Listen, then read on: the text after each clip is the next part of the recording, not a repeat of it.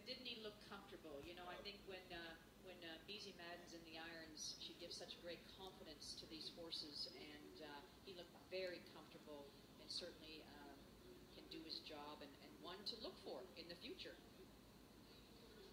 Now here's another guy that doesn't require a big introduction, but number 4 in the world ranking, 42-year-old McLean Ward.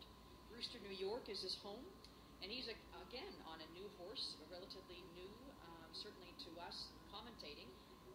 Double H Cows is a 10-year-old chestnut warm blood mare owned by Double H Farm.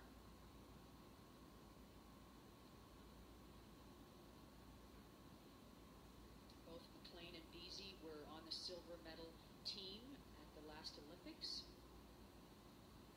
We're used to seeing him on his beautiful big Olympic mare, Azure, but again, they're calling upon some of this younger stock, building on their future team of horses.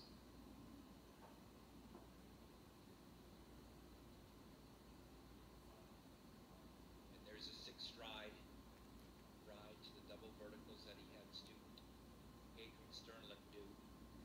And it's fun for a rider to send one of their students in there a little earlier. They can get a lot of information out of their ride. It's such a great point that our riders this evening, some are here in another role as well. So along with training and riding themselves, they also are doing coaching duties. So they have their students are riding in these classes with them this evening. They've walked the course with them, and they also buy and sell horses. So these riders have a lot of different roles.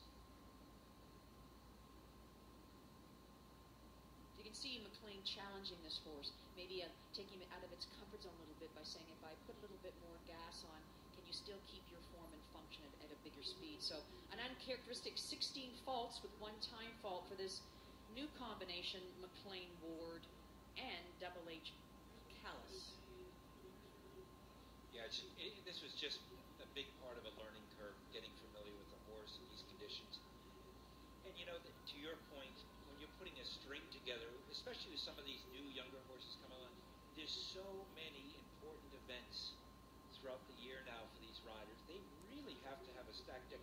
The days of being a talented rider with 1 top horse, it's just simply not enough. There's a lot of horse shows. There's a start lot from of January to December, and you need a big team. Yeah, you need a huge team to end up being high on the world rankings, and you need a huge team to keep yourself sharp in the tack. Well, here's a guy that's been on a bit of a hot streak, and he actually